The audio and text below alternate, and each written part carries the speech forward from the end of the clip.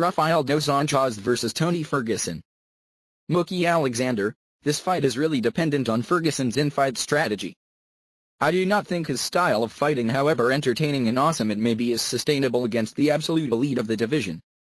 Sure, he put away Barboza, but he also was nearly stopped by Lando Venado on short notice. It's high risk, high reward, and RDA isn't the type of fighter I can see succumbing to that. Now, there's no denying Ferguson is gifted offensively, and in a pure striking matchup, he has more finishing tools in his game than Rafael, who developed his striking later in his career. I do not expect Ferguson to submit dos Anjos or just plain out grapple him. It's arguably more likely that he'll find himself in trouble with RDA that way as opposed to keeping it standing. Dos Anjos has brutal kicks that can wear anybody out, but I don't think Ferguson is the sort of fighter who will buckle when faced with RDA's pressure fighting. I'm going back. Ferguson by TKO, Round 4. Nick Baldwin, this is a really fun lightweight matchup between a former champ and one of the top up-and-comers in the sport.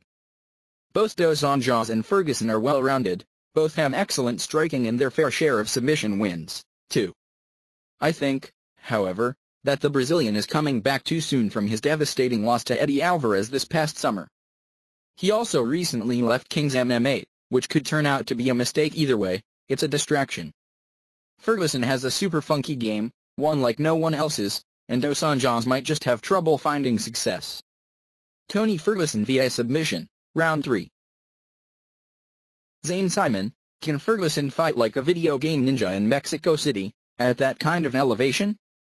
I kinda doubt it. He could KO RDA early, but I'm not betting on that. Outside of that, RDA is monumentally tough to submit or out-grapple, and his high-pressure, high-pace style is much more consistent and should translate better to fighting in that atmosphere. Add in that Ferguson has been hurt or beat up in each of his last 3 bouts, and I think this is the point he finally pays for being reckless as hell. RDA by TKO, Round 3. Staff picking RDA, Zane, Phil. Staff picking Ferguson, Bristle, Nick, Mookie, Time, Steffi. Marcin Held vs Diego Sanchez. Mookie Alexander, I'm tempted to pick Diego for the upset just on work rate alone, which can carry him in the later rounds, in addition to the fact that we've seldom seen Diego just get hopelessly worked over on the ground and having to defend a series of submissions from the bottom. All of that said, there's very little out of 2015-16 Diego Sanchez to make you think he's actually going to consistently perform well against top 20 lightweights, of which I think Held is one.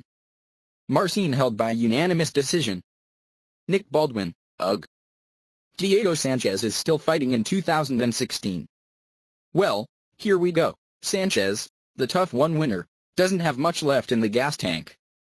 He's always been known for his ferocity on the feet and sometimes dangerous striking, but that's lacking nowadays. He's never been choked out in his veteran career, but Held has a nasty ground game, so this could be the first time we see Sanchez get finished on the mat. I'm looking forward to seeing how Held looks in his debut coming over from Bellator. Although I think a finish is very possible here, I'll go Marcin Held via unanimous decision. Zane Simon, Diego doesn't tend to get subbed, but I'll be damned if I pick him to beat any top 30 ISH lightweight in the prime of their career. Marcin Held via submission. UFC Fight Night, Dos Anjos vs Ferguson staff picks and predictions. The Bloody Elbow staff has made its predictions for tomorrow night's UFC Fight Night 98 card in Mexico City, Mexico. Only Zane Simon and Phil McKenzie back Rafael dos Anjos to beat Tony Ferguson in the main event. Meanwhile, Tim Burke is the only one picking Diego Sanchez over Marcin Held in the co-main. Even with the brutal weight miss, it's pretty split between Charles Oliveira and Ricardo Lamas. Note, predictions are entered throughout the week and collected the day before the event.